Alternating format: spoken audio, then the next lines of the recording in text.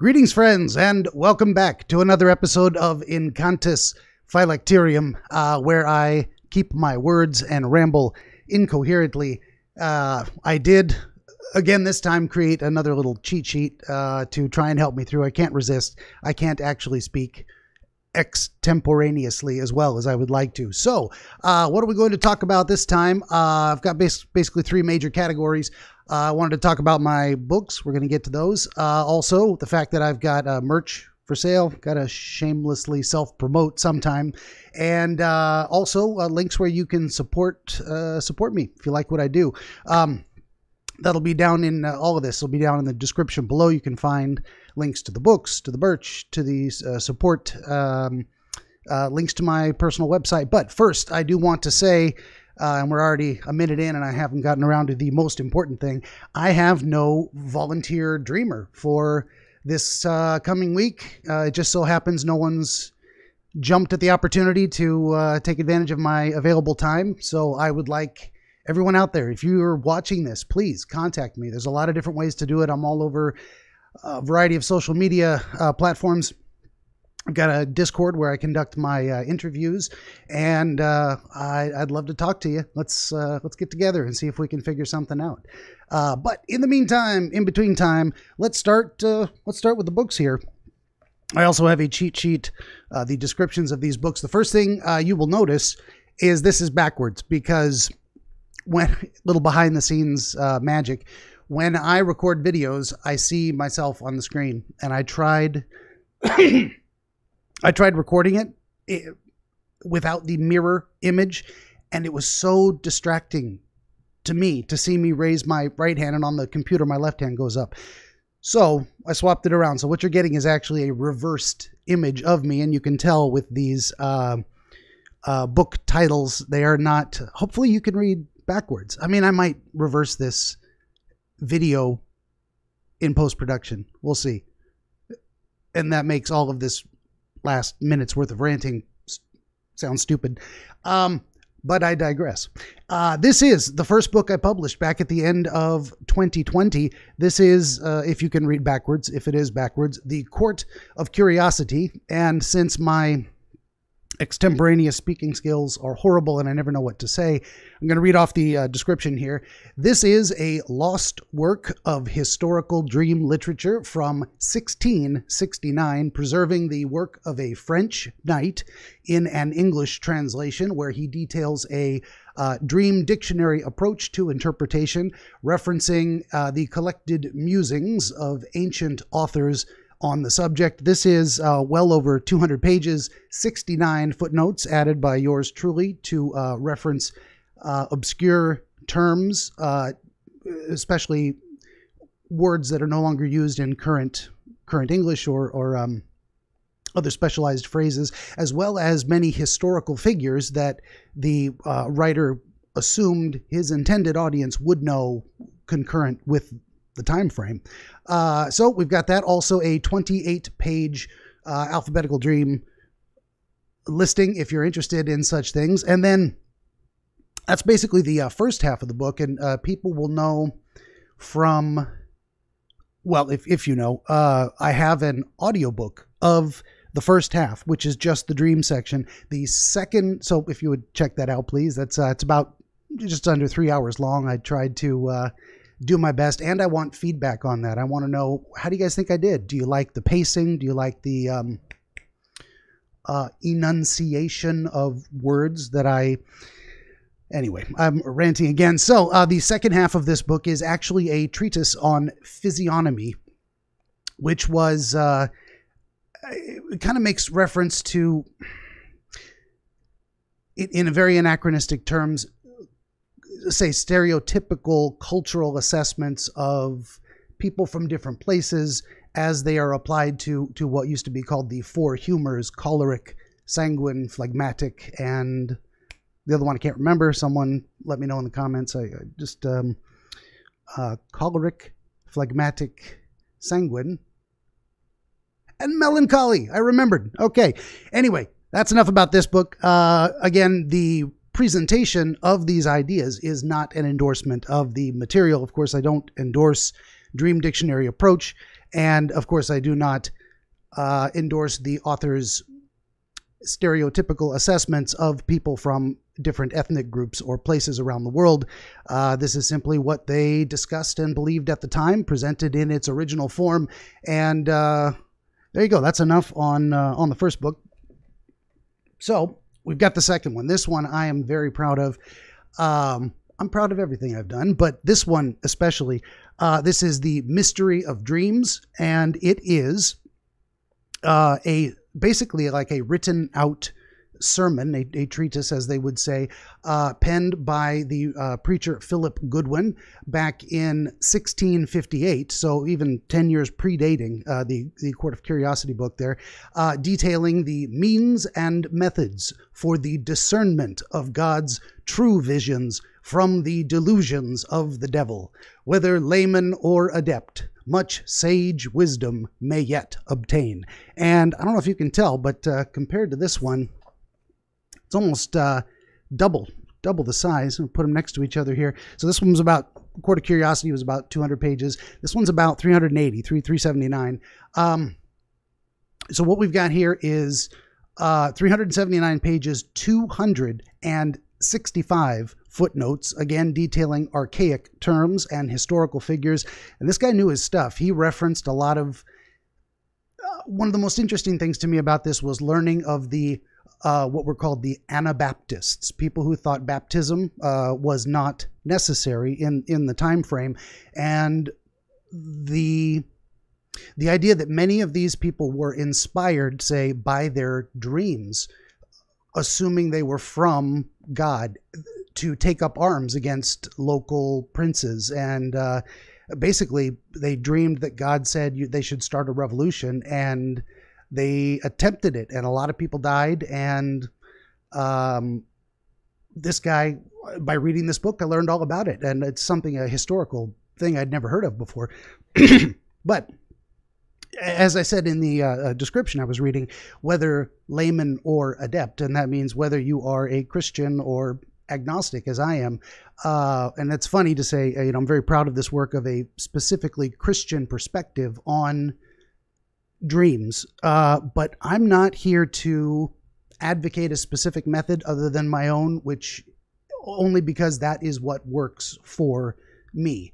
And my method specifically is meant to work cross-culturally, and no matter what your belief system. We just get into what is your experience, and what is the understanding we can obtain from working together to understand that experience.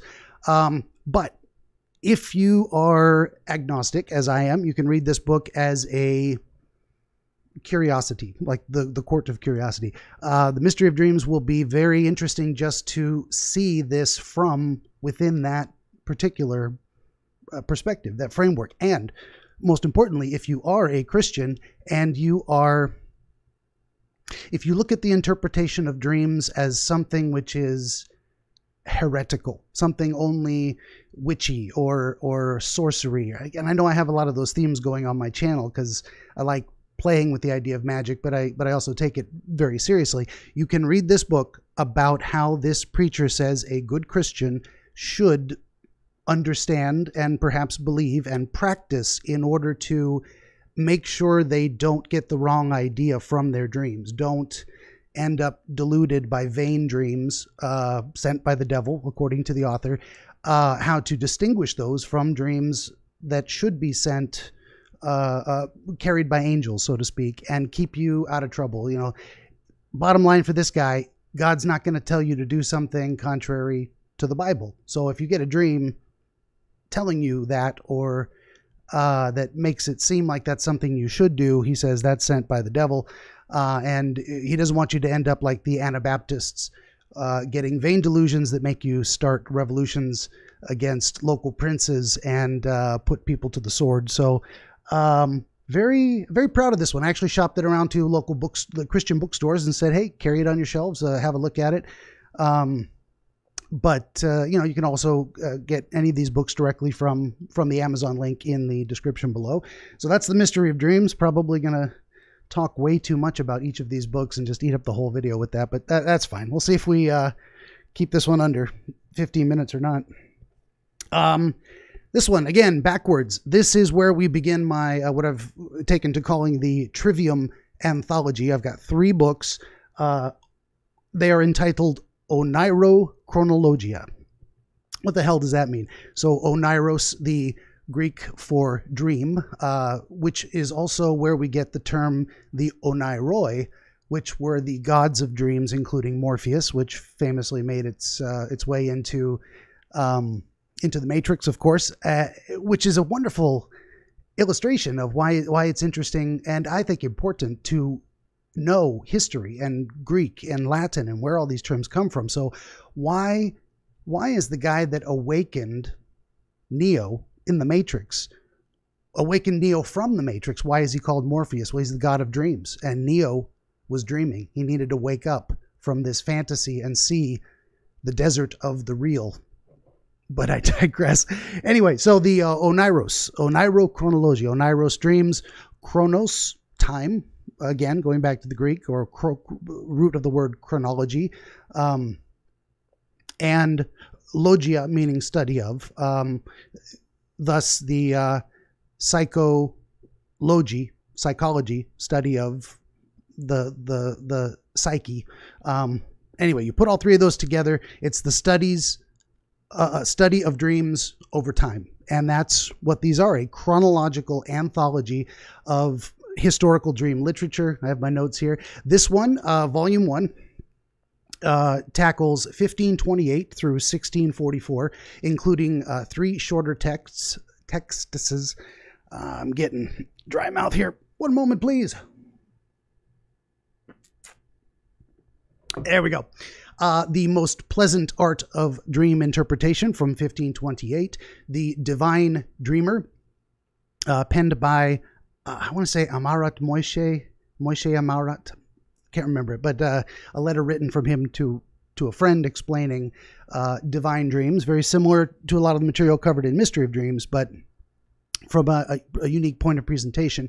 And of course, a collected work, the Oneirocritica of Artemidorus Daldianus from 1644. This one's 315 pages, 189 footnotes detailing, again, archaic terms and historical figures. You're going to find a lot of the same people referenced in different books, but again, presented from unique perspectives. That is volume 1. Volume 2. This one is a beast. This one's getting up to, what was it? 391 pages. Oneirochronologia, Volume 2. This is the chronological anthology of historical dream literature from 1668 through 1841. And that's a very wide time frame to be covering. So this one has multiple, I think eight different shorter works, and I've sampled certain chapters from other books. It was a very common practice back in the day for people to write these encyclopedic tomes where they would cover a million things, and they would have, say, a couple of chapters on dreams or dreaming or sleep. And so I've sorted through all that old material. This one has, just as a sampler, a discourse on divine dreams from 1668. Now that's different from the Divine Dreamer. It has something called Oneiropolis, the Dreams Interpreter. So I'm going back and forth in this one chronologically, going from, say, people that were very focused on the Christian biblical interpretation of dreams, and then people who were leaning in over the years to the Dream Dictionary or more occult interpretation, giving you guys a sample. So the Oneiropolis Dreams Interpreter from 1670, and then there's a large jump, and the book explains why. A jump to 1791, where a doctor, a person submits a dissertation on sleep and dreams, and this is his dissertation to become a medical doctor. It's also got several chapters from a very interesting book from 1841 called The Philosophy of Mystery. I want to say they did about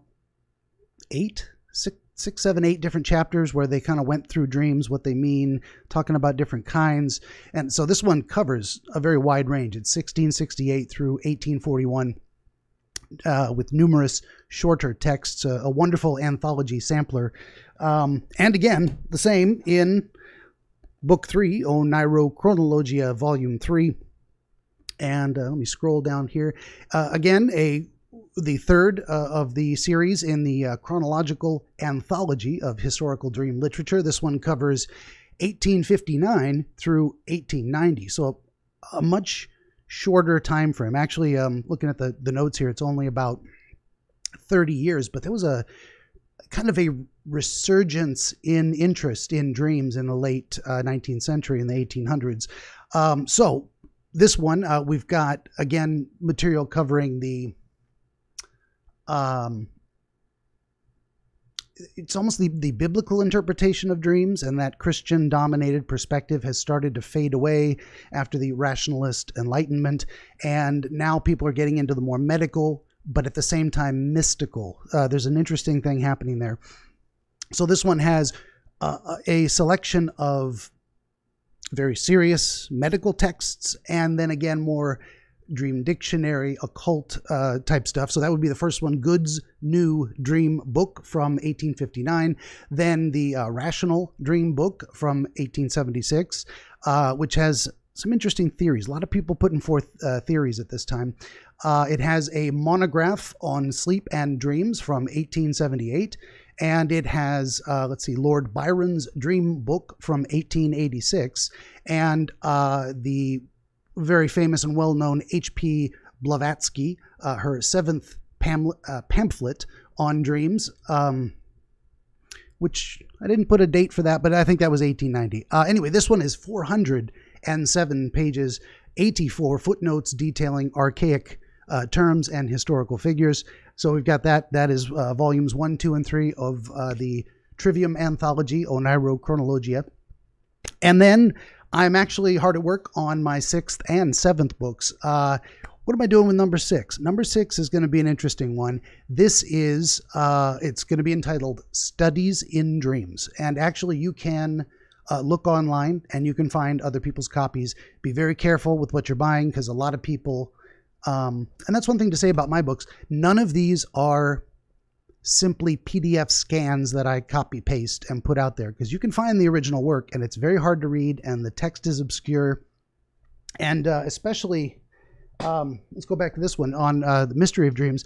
This thing has a tremendous amount of translated Latin. You will excuse me if you are a Latin scholar and it is not precisely correct. I tried to do the best I could. I mean, I'm kind of teaching myself Latin translation with Google Translate and some other resources to give people an idea of what the author was saying and where they got their terms. I think I just lost my train of thought. Oh, but each of these is, you know, I could just say, show the pages here. This is hand edited, typed out, very clear font, legible. This is not a crappy PDF scan. So if you go looking for, back to my point, Studies in Dreams, published in 1921, you will find copies out there. You will find copies for sale. This will be my edition of the work. It will be very edited to a high quality, which is my standard, and very much updated for punctuation and language. There was a, I don't know anyone who's heard me talk about this in other videos, but once upon a time, English was not very rigid, and that changed through the years. And we get into the late 1800s, or as when this book was published, the Studies in Dreams, 1921, there was still a tendency to speak parenthetically, which is something I do sometimes, where you start with an idea, you deviate to a tangent, and in the same sentence, you come back to that main idea you started with, but it's just really hard to read. So you're going to find me typing all of these books out by hand, putting them in a beautiful format, making sure they display well, making sure they are legible. You can parse them, read them, you can understand what the person is saying. So why have I not published this sixth book yet? I am finished with it technically, but what's going to happen is I'm going to, as I did with the Court of Curiosity, I'm recording an audiobook, this time concurrent with my editing, trying to streamline the process, and specifically reading it aloud to myself while I record it for the audiobook is I can't think of a better way to edit these works, to really make sure they read well in someone's mind. If I can't read it out loud coherently, no one's going to be able to read it coherently. So actually this final hard pass, I call it, going through it one more time to read aloud the audiobook, is allowing me to do a much more thorough and hopefully efficient job of editing. Anyway, that will be my 6th book, and there will be a concurrent release of the full, probably 6-hour audiobook at the time of that publication, so you can look forward to that. At the current time, the book's about 200 pages. It's got about 93 references, footnotes, most of which, I'd say at least a good half of which, were from the original author, Mrs. Mary Arnold Forster.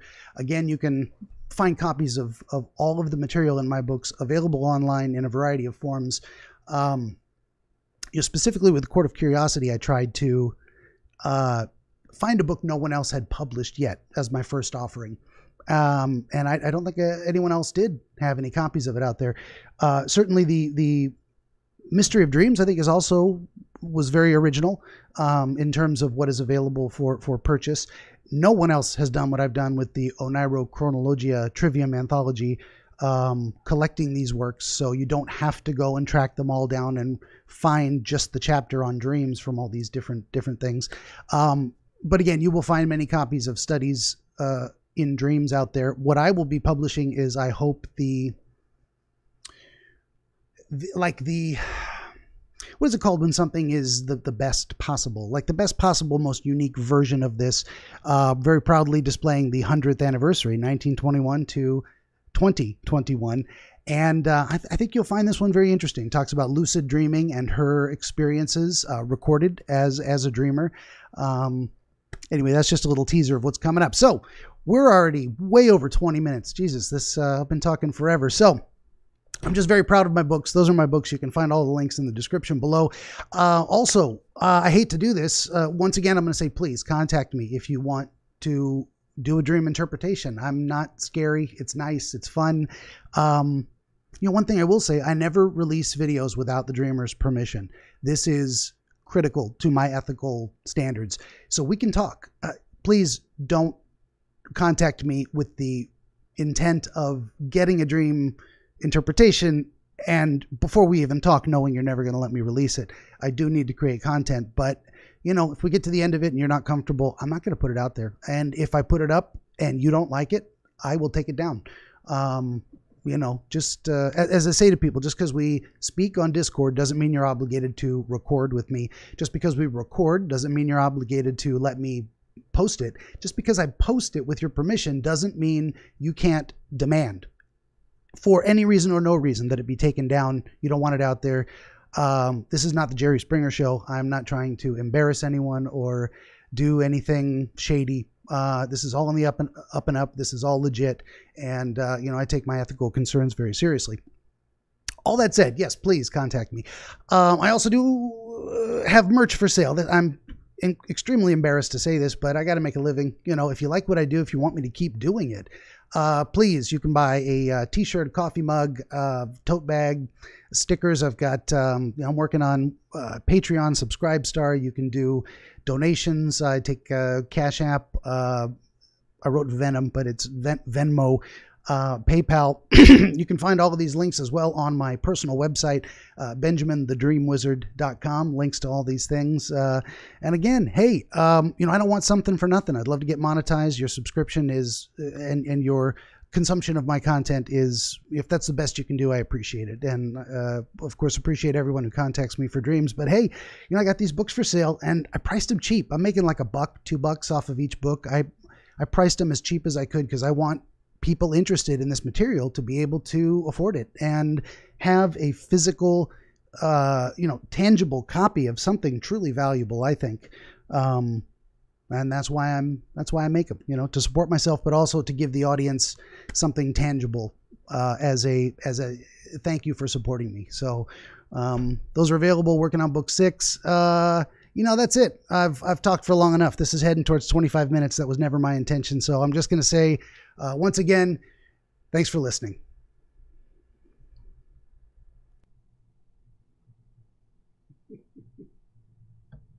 Boy. Greetings, friends. Welcome back. My cat is not a microphone. Ah! Go on, pretty boy. Ooh, look at this thing. It's a mess. What happened here?